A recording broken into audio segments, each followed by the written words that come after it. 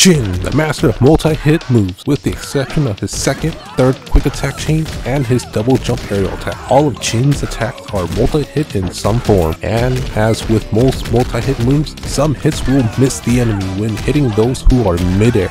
Be sure to like and subscribe if you haven't already. Starting out with Jin's double jump, or running jump attack. It's a rather strange move where it sometimes does 2 hits similar to the Aftershock from Lady Okada's video. However, this doesn't require a special to activate it, but requires Jin to still be in these particular attack poses when reaching the ground. If this attack animation finishes before he reaches the ground and is in this finished pose, then it won't work. Also, running jump attack seems to be the only move that is easy to pull off a regular Aftershock to get the double damage in.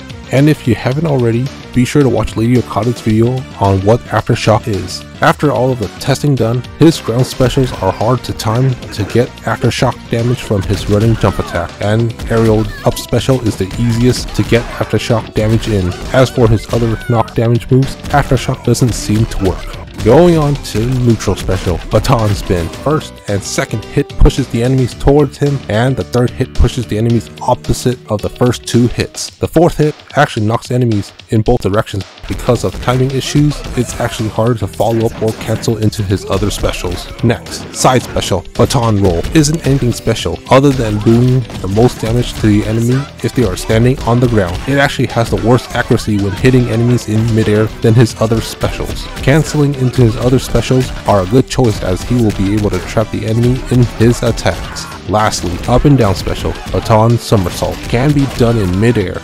It has a chance to do 2 yellow number knock damages. The second hit will hit if the enemy did not get special KO'd by the first hit and are in the hitbox of the second hit. It's similar to his side special, where he goes forward and the first enemy or object he comes in contact with will slow his momentum to hit the target and not move forward as much. When it comes to canceling into his other specials, they are good options if he is hitting an enemy standing on the ground. Here are some flashy combos that can be done on enemies that can get stunned by normal attacks.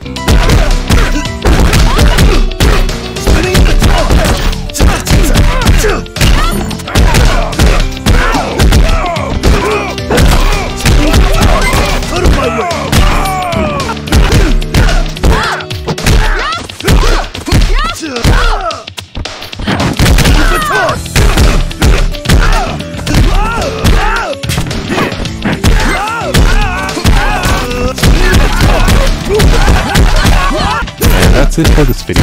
Let us know in the comments below if you missed anything or which character would you like to see next.